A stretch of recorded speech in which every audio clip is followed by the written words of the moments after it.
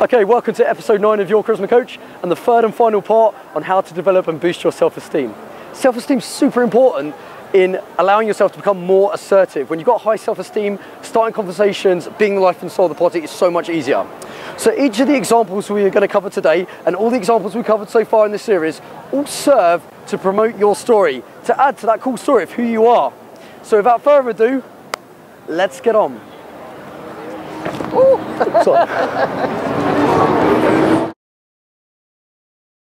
First up, have a think about the things you appreciate in life, because thinking about them will make you feel good. There's lots of stuff that makes you feel good, and the best way to do it, to find out, is to make a list. So here's my list of 25 things that I really enjoy. Do the same. For example, I'm grateful for having a nephew, even though he's a vegetarian. I'm also grateful for having an older brother, even though his tattooed arms are more masculine than mine can ever hope to be. Right, this is going to take a while like this. Let's speed it up. Here's a list of random things I like about life. Exercise. Bubbling brooks. Sushi. Old-fashioned telephone books. Stair rails. Amusing place names. Amusing slogans. Sofa King. Well, the prices are Sofa King low. Kittens. Climbing trees. Yeah. Meadows. Tops of mountains. Warm sandy beaches. Cityscapes at night. Hamlets. Cliche Asian photos. Deck chairs. Barbecues. Random high fives. High five. Not being dead. So when you feel down, get your esteem up by reminding yourself of the stuff you love in life. In society, a lot of things are done for us. It's very rare that we have to take responsibility for ourselves, for our environment, or even for other people. But when we do, that taking responsibility, that taking of control, builds our self-esteem. Here's some examples. So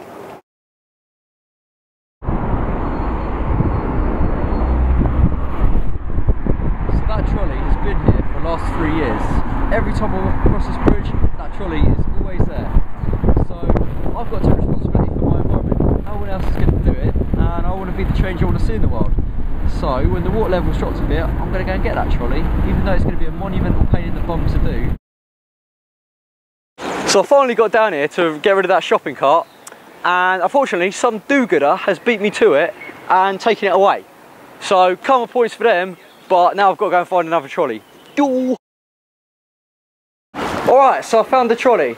So now I've got to go and get out before these waders letting all the water in my feet get soaking, which is happening right now.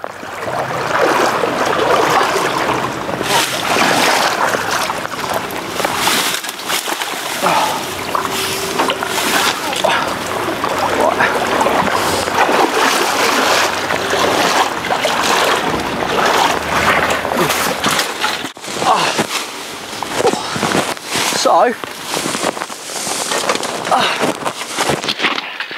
that's my good deed done for today. It's your responsibility to tidy up the environment a bit. Another thing I've got to be responsible for is my tummy. It's not very good at the moment, it's looking a little bit flabby. So, this is my friend the Prowler. This is the most humbling piece of torturous equipment known to man. Got to take responsibility, got to get rid of my tummy, got to put in the work to do it. Here I go. Not very good stop.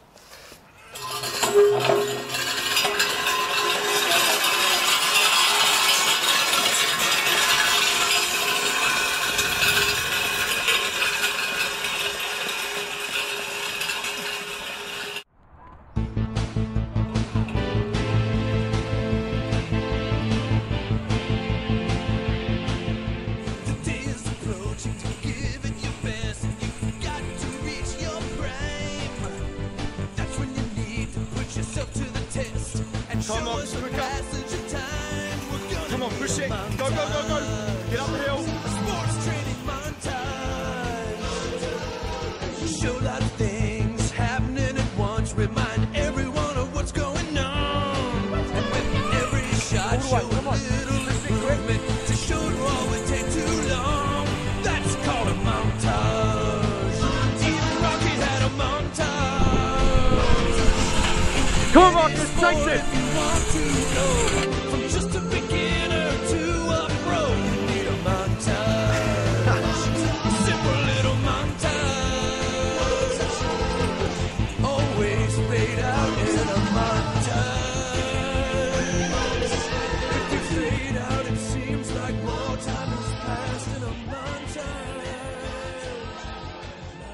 You know, find something you believe in and stand up for it.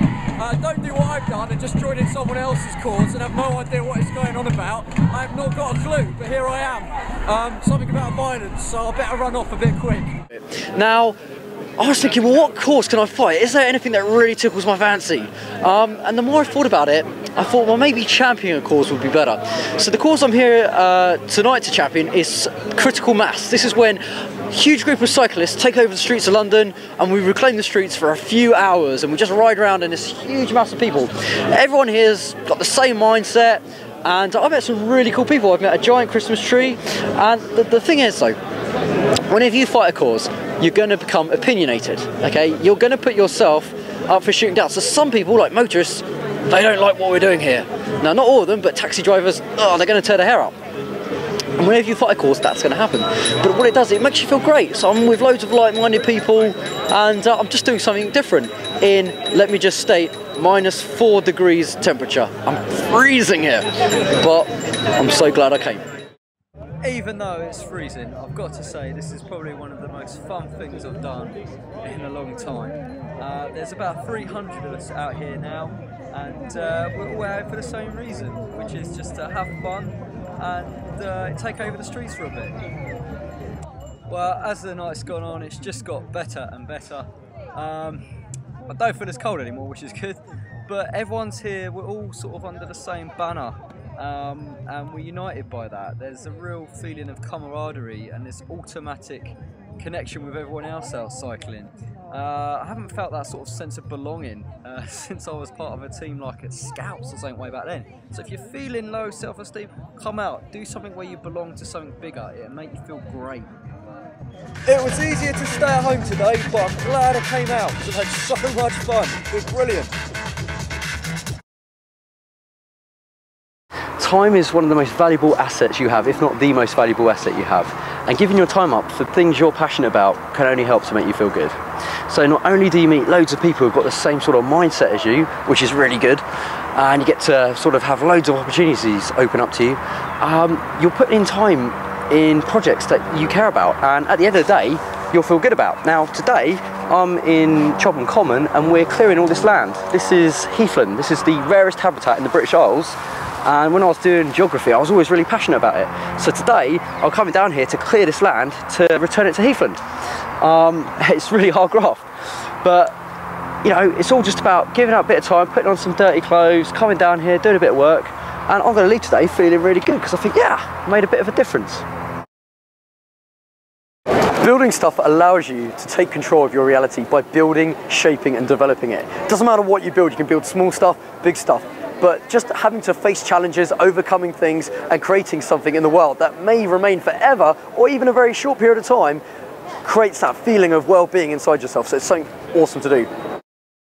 You can build snowmen. As you can see, we've had a bit of snow here on the outskirts of London. I'm really enjoying it. My fingers are going to drop off as we speak. So all I've got to do is just put old Frosty's hat on. Hey! Pimping it out there. And I'll tell you what, right, it's only a snowman, that was well satisfying to build. I do like his little hands, I think they're a very cheeky touch. You don't just have to build snowmen. I spend a lot of time building and developing my coaching business and, you know, hopefully to leave a legacy, to put an imprint out there in the world. And a lot of my time goes onto that, but I'm slowly creating. Now most of my business is on a computer, it's online, so it's not really something tangible that you can see, but it is there, it's on the internet, it's more virtual. But again, this process of creating builds your self-esteem, even if you do have many late nights and your breakfast is a bag of Doritos, which could be bad. Yeah. So all those examples are there to help you and serve as a guide that you can put into action yourself. It's no good just watching them, it's all about taking action to go out and do it, to face those challenges and boost your self-esteem in the process. So I hope you enjoyed it, look forward to seeing you in the next episode of Your Charisma Coach.